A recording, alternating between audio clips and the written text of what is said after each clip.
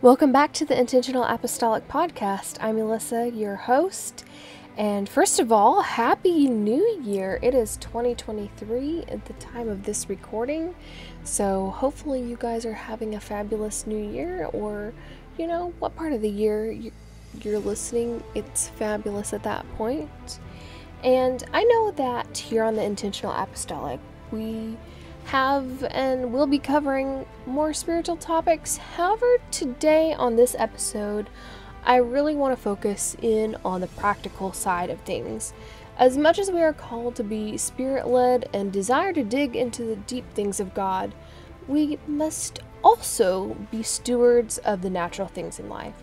God is very, very clear in Scripture that we should be and, strive to be good and faithful and effective stewards.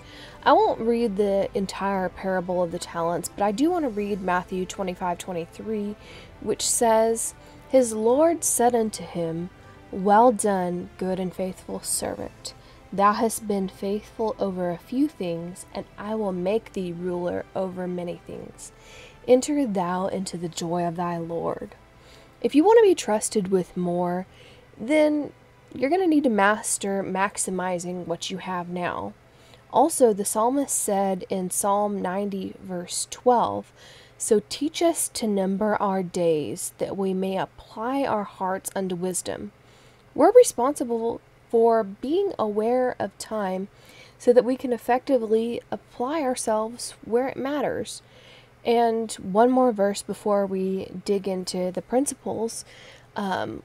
Actually a couple verses. Luke 14:28 through 30 says, "For which of you, intending to build a tower, sitteth not down first, and counteth the cost, whether he have sufficient to finish it? Lest haply, after he hath laid the foundation, and is not able to finish it, that all that behold it begin to mock him, saying, This man began to build, and was not able to finish." There are going to be things in life that you need to consider if it's worth how much it's going to cost you in time, in money, in physical, emotional, and spiritual resources, and then decide if it's really worth it to you. We want to be able to say we have finished the race, not that we didn't steward ourselves and our time and only got, halfway to where we should have. I've said this before, but you need to hear it again. Time is the currency of your life. So what kind of future are you buying for yourself? You need to let that sink in and think about it for a while. Time is the currency of your life. So you need to think about what type of future you're buying for yourself. Now, I do believe in being as real as possible. So before we get into everything, I need to preface this entire conversation and tell you that I'm not perfect. I know, it's shocking. I haven't completely mastered everything I'm about to talk about. I know, also shock. I've had more failures and things that I've fallen short on that, we just don't have time to cover today. And I want to say that as much as I've failed, I'm also the product of how much what I'm about to talk about works and how much it's helped me personally grow. I used to struggle with consistency all the time, and when I say that, it's not an exaggeration. The people that know me well can attest to this. Honestly, it's something that I have grown a ton on, and by the grace of God, I will continue to grow in that area. So, I want to ask you a question. When it comes to goal planning, time management, etc., have you ever noticed that some people seem to get astronomical amounts done, or definitely way more than everyone else, and it seems like they just have 36 or 250 hours in every single day? Just the sheer amount that they get done leaves you scratching your head? Sounds familiar, right? I'm gonna let you in on a secret that's not really a secret. They aren't magicians or superhumans, even though it might seem that way. They've just gotten smarter and more disciplined with their time and priorities. I definitely don't have all the answers, but here are some of the things that have helped me and I believe will help you too.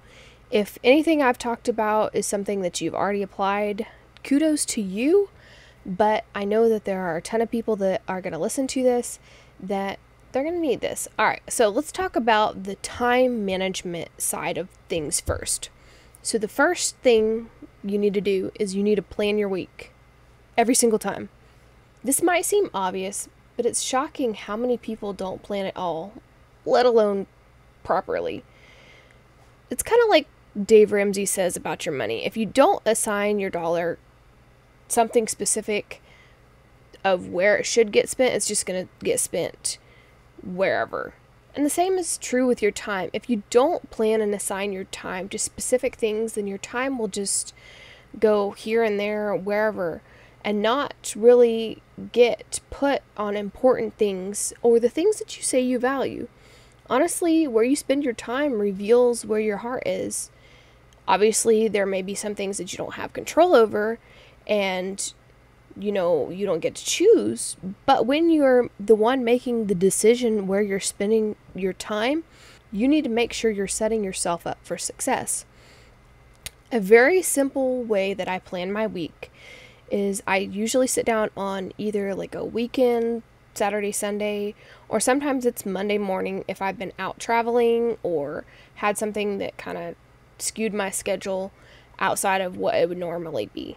Okay, so when I sit down, I write down like every single task that I need to get done. Not just like, the work projects or big things, but a lot of times I'll also write down little things like, oh, I need to drop off books at the library or write someone a letter or just anything that like you don't need to forget. And depending on how disciplined or easily you remember things, I know for the people that are kind of on the ADHD spectrum and stuff, writing more things down is going to help you a ton. So don't think that any task is too mundane to go ahead and put it on the schedule. So once I've gotten like everything listed out that I need to do that week, then I cut and paste the tasks into specific days. So I usually just use the Notes app on my phone, make the massive list, and then I'll make like little headers, Monday, Tuesday, Wednesday, Thursday, Friday, Saturday, Sunday, and then cut and paste that entire massive list into the particular days that I'm going to do those tasks. So I do want to say that sometimes life happens and like you don't get to 100% of everything that you have on your list for that particular day. That's fine. You just move it and reschedule it.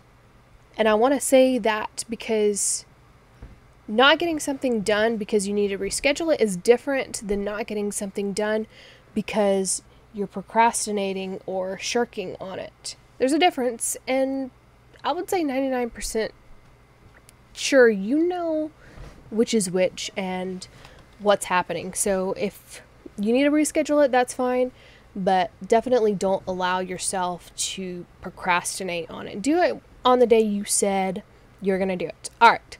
So the next thing I'm going to suggest is plan your day the night before.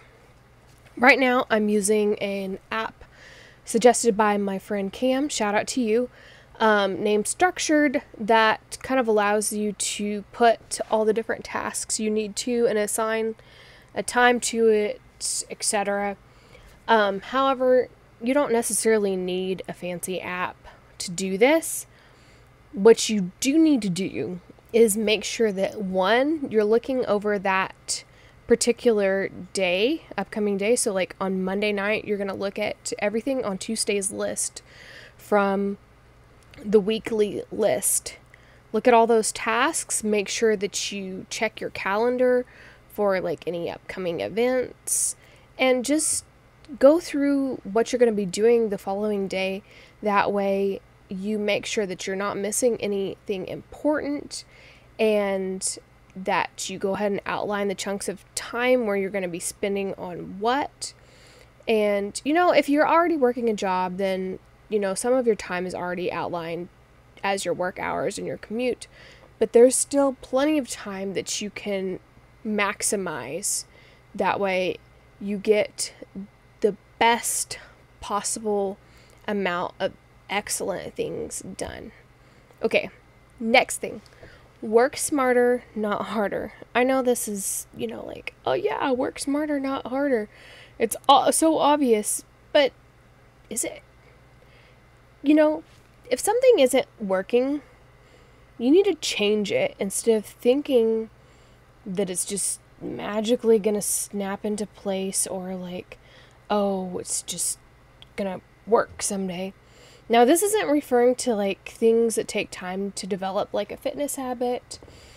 It's more, the things that if you're not a morning person, then forcing yourself to build a prayer habit in the morning when you already don't have a prayer life most likely isn't going to be very effective. You need to recognize your tendencies and like your innate nature and plan accordingly so you don't shoot yourself in the foot by working against yourself. So, you have to have some self-awareness to make this effective, but definitely recognize your strengths and your weaknesses and plan that so that you can be a lot more effective. Okay, next thing, habit stack. I'm going to try to explain this as simply as I can. If you want to know more about habit stacking, you can definitely read some books or Google it and probably get some more succinct additional information. Basically, habit stacking is when you take an existing habit and add an extra item or like extra step or extra habit to that existing habit. For example, if you take a shower every single day, then you could habit stack that with cleaning the bathroom. So, like, before you go to take your shower every day, you would clean the bathroom, and like that would be a habit stack. Or another example is like you take out the trash immediately when you get home from work each night. Basically, you get a habit and then you can stack another habit. Once you get that down, you can add another one to it. You can have habit stacks 2, 3, 4, 5. Taking the bathroom and taking a shower, you could, clean the bathroom, take a shower, and then start a load of laundry. That's 3 items. But this isn't just for housework. Habit stacking is something that can be used in pretty much any area of life. One of the areas that I use it is at my church for media.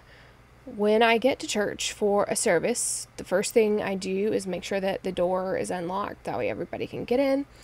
The next thing I do is turn on all the sound system, all our recording software, all that side of stuff. And then once I'm done getting the sound stuff up and ready, I start in on the media stuff. I boot up the media software, load the song set from the worship team, and then the next thing I do is head to my pastor's office to get the scripture lists, titles, and whatever else is needed from whoever's preaching, teaching, speaking that day. And I also check if there's, anything else for the service that needs to be covered. So I kind of have this habit stack that I sequentially go through things for a service. That way nothing is missed. So you can use this to kind of automate or make sure that you don't miss things that need to be done on a regular basis by grouping the tasks together. So the next thing that you can do is learn to multitask effectively. And I should preface this by saying you need to know when you can and can't multitask. If you have a commute to and from work, then using that time for audiobooks or podcasts or whatever is an amazing multitask execution. I know some people who listen to audiobooks when they clean the house, when they work out, or whatever. But it probably isn't going to be effective if you try to talk with your friends and listen to an audiobook or, really any task that requires like the language and auditory processing side of things. Audiobooks and working like physically with your hands or your body is honestly a great way of getting work done while also working on yourself. Another type of multitasking is when you double up on purpose. For example, one way that I found to be helpful for me personally is to spend quality time with my siblings by going to the gym together with them. So I will go work out and take one of them with me.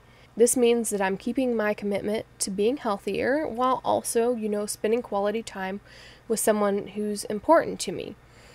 You don't necessarily have to do that specifically, but I would definitely take an evaluation of your life and see if you can find things that you could effectively layer together and, get two things done simultaneously and do both of them well. All right, the next tip that I would have for you is batch your life. Okay, so for anyone that lives in like the creative world or like social media management, etc., kind of like I do, you're probably familiar with batching tasks. Basically, it's where you do a whole bunch of the same thing at one time so you save yourself time throughout like the rest of the week or month or whatever. Well, you can also do that in your personal life. Those of you who meal plan and prep, that would be one area that you're batching your life. Probably one of the most helpful batch tasks that I have implemented in my personal life is my clothing. So what I will do is either on a weekend or like early in the week, usually right after I do like my weekly schedule, I look at all my meetings, travel, appointments, responsibilities, and then I set out my clothing outfits for the entire week. So like all my church outfits, work outfits, Zoom call outfits, if I'm like recording content, all of that, all at once for the entire week.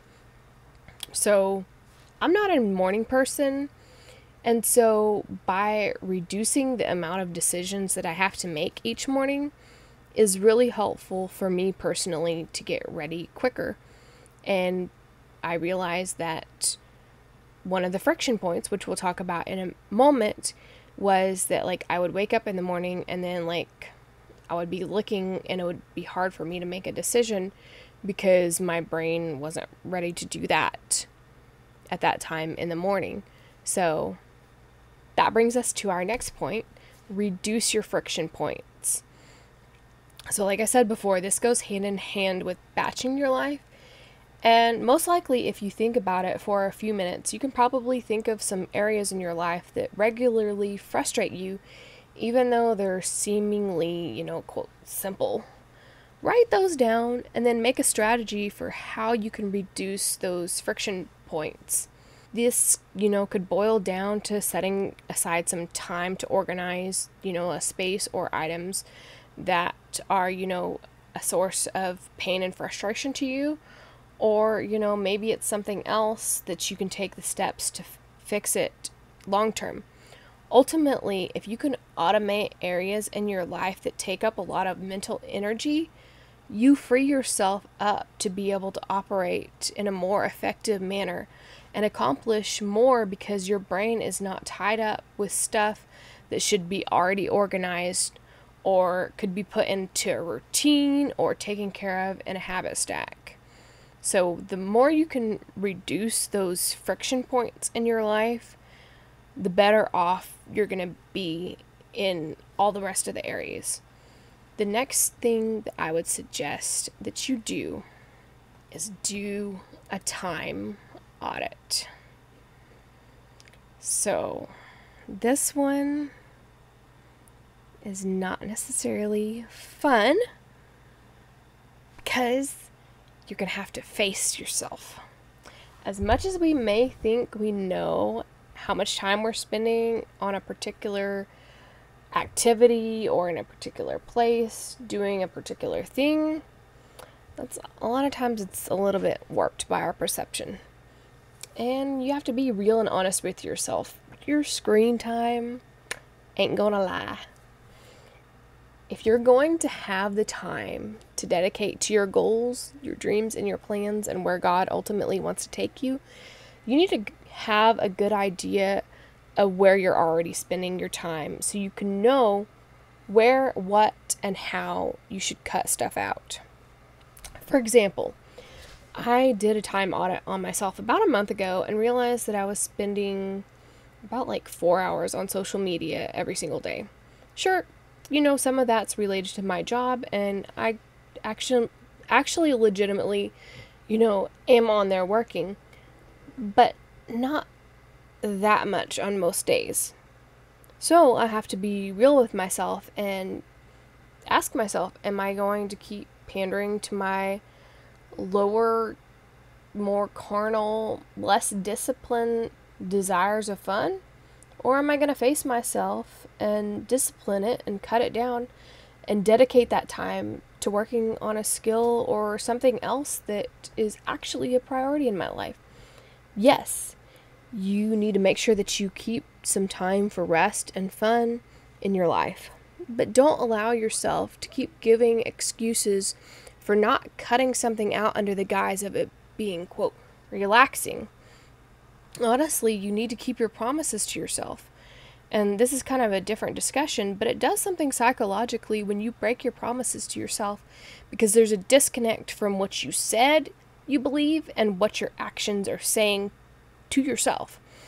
Honestly, there's a lot of unnecessary stress and other mental things that happen that are rooted and fueled by that. But that's really a discussion for another day.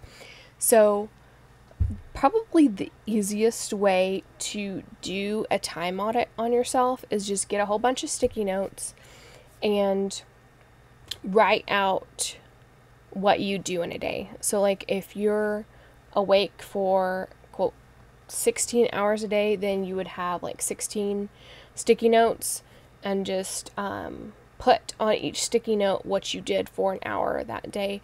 Or you could do it in 30-minute chunks if you wanted to, and kind of divide up your day into 30-minute chunks and look where you're spending your time. And that's going to give you a lot of revelation on where you're bleeding time and where you could be more effective with what you're doing. Okay, so let's switch this up and talk about goal setting and kind of, long-term success. So you, if no one's ever told you this before, need to have the big picture in mind. You need to spend some time to figure out your goals, dreams, plans, and then walk it back and see what you'll need to do to get there. I mentioned this on a reel recently that if you don't know what you want, then how are you going to know when you've gotten it or when you've gotten there? And honestly, that's kind of what goal setting and the dream process looks like. The first step is, figuring out what you want. Here in a minute, I have a list of categories that can kind of jumpstart or be the launching pad for your creative juices, and you can kind of put the specific goals under those categories. But you're going to have to spend the time to make your goal list for yourself. Think about, what do you want this month? What do you want this year? What do you want, in the next couple of years of your life? And it's okay if you don't know 100% of everything that you want and where you're going. But don't you dare use that as an excuse not to write down and plan out what you do know. Time is money.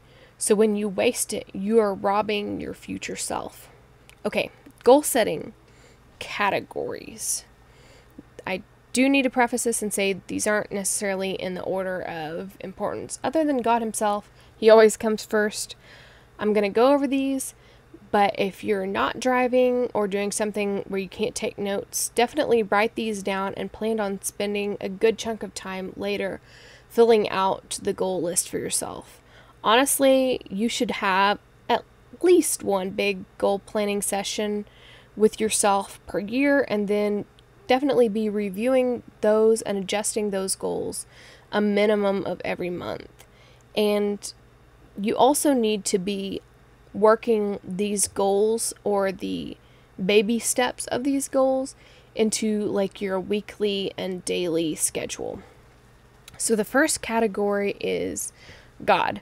So this is like your prayer life, your Bible reading, all the spiritualities type of stuff. So whatever goals you have under that category. Number 2, your fitness health. So this could be like running, losing some weight, or maybe being able to lift a specific amount of weight, eating healthy, setting a goal for, getting enough sleep. There are so many subcategories under this, but it really boils down to you need to have goals for taking care of the temple of the Holy Ghost, because you're responsible for being a steward of that. Okay, number 3, self-development. So this could be reading books, improving a skill, learning a new hobby, or, any other area that you need to develop yourself and improve yourself. Number 4, education. So I know this kind of might overlap with self-development, but this is kind of more like college or high school, improving your grades, kind of the more mainstream, structured education. So you might have one or the other or both of these in your life. Number 5, ministry. If you know your calling, then you need to take an evaluation of what you can be doing to hone your skills and make yourself more effective in your calling and in your ministry. Number 6, your career. Ask yourself, what do you need to be doing to get that next raise? What about the promotion? Are you planning on switching careers? What are you going to need to do for that? Do you want to start a business? All that sort of stuff falls under the career type stuff. So, what do you want out of a career? Write out those goals. Number 7, your home. So this could be like redoing your kitchen or planting a garden. Basically anything to do with like the physical side of your dwelling space, whether it's, an apartment, a house, whatever. Number 8, your family. So you could have a goal to spend more time with your loved ones, or maybe it's developing a stronger culture of family prayer, or, maybe it's winning that lost cousin. Whatever, those family goals are that you want to work on, write those out. Number 9, your marriage. And if you aren't already married yet, but you want to get married, then you need to be working on yourself so that you're ready when God does open the door for that to happen. Make a list of the books that you need to read in preparation for marriage. Listen to the podcast, do the counseling, fast and pray, uproot whatever personal hindrances or things that you need to work through before getting into a relationship. So make a list of those goals and areas that you need to work on for your marriage. And if you are married, then, maybe it's building a stronger relationship with your spouse in a particular area. You know what those things are. And number 10 is your friends and other relationships. So you definitely want to be more intentional about connecting with them in a healthy way instead of just feeling like, oh, I should be doing these. So, maybe these goals look like scheduling a bestie date every month, or maybe it's writing letters, or whatever that thing is that you need to set a goal in that area, figure that out and write it down. And I do know that not every single one of these areas may necessarily apply to you.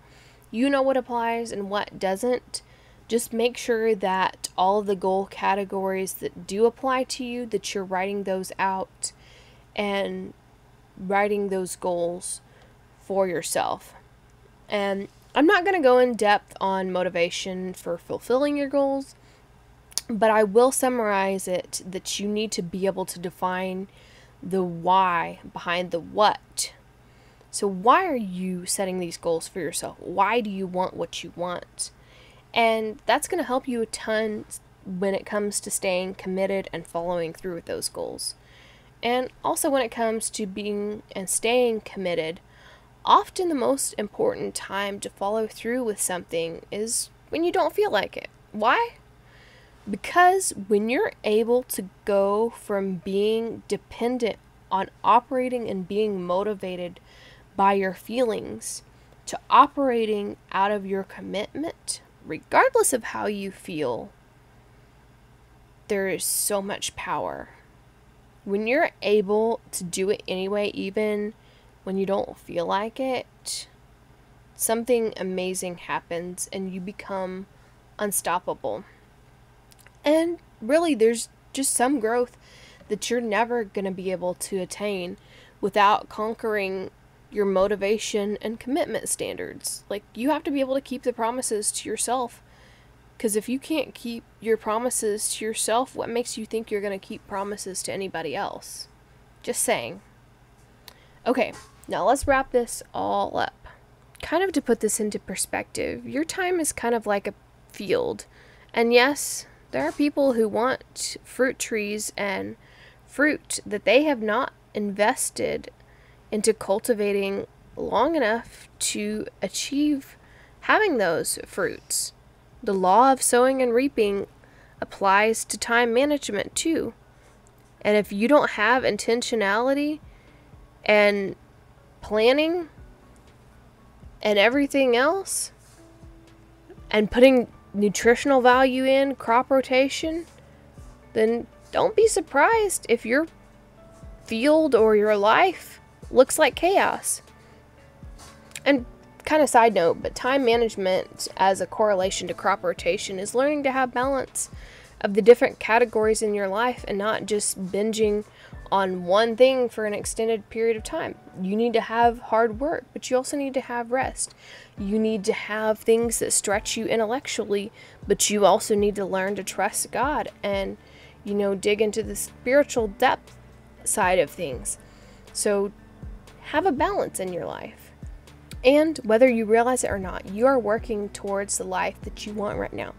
Notice I didn't say the life that you verbally tell yourself and others that you want, but the life that you've committed to wanting at this point. Your actions speak louder than words. And I'm not saying that words are irrelevant. I'm just saying that your actions reveal the bare truth of where you are truly committed. The Bible says, by their fruits you shall know them, and by the fruit of your own actions, your intentions are revealed to yourself.